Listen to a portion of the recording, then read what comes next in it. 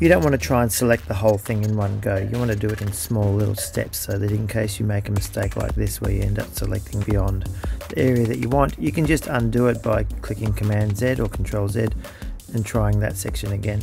But as you can see here, there are also a few little spots where I've gone too far, and all you need to do there is to change the brush to the minus brush and just push the selection line back in a little bit.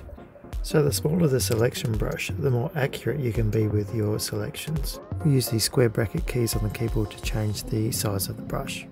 So the minus brush pushes the line back or deselects a section or an area, and if you go too far with that, you can change it back to the plus brush and push it out again. So the minus brush takes the selection inwards, the plus brush pushes the selection outwards.